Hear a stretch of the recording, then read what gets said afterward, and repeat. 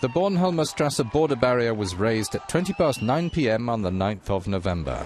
To know how the Berlin Wall began to crumple, we have to back up a couple of hours.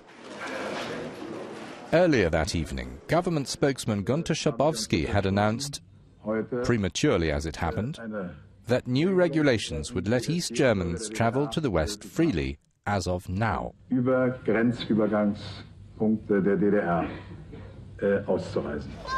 The news spread like a wildfire. Ordinary Berliners swarmed the wall.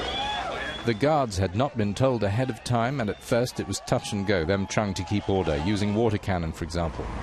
A former opponent of the communist regime, Ralf Hirsch, reminds us that the events of that night took everyone in the German Democratic Republic by surprise. He says there were many fears. The first concern was that a border guard would shoot someone. We knew there'd been a firing order, there had been deaths on the wall, and if someone had overreacted and perhaps fired off his weapon, the outcome would have been quite different. That peaceful revolution, that opening of the wall, nobody automatically assumed it would be like that. In 1989, the Cold War was still on. The Iron Curtain dividing Europe into blocks was still up. Just not for much longer. Some scenes were comical. It just beggared belief people still remember today. Berliner Rainer Mellink tells us, I was at home working on the house and didn't realize what was happening. When I sat down in front of the TV and saw the border opened, I actually thought it was a fictional movie. I couldn't believe it. I kept wondering, how did they film that?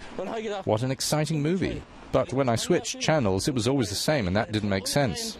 I only realized it had really happened the next day.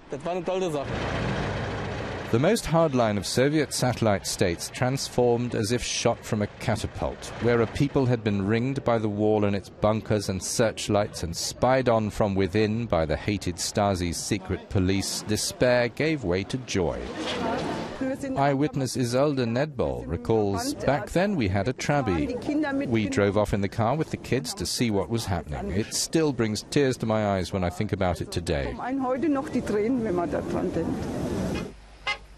Within less than a year of the wall coming down, open elections had been held, borders were redrawn, the GDR was dissolved, and East and West Germany declared themselves to be one country again.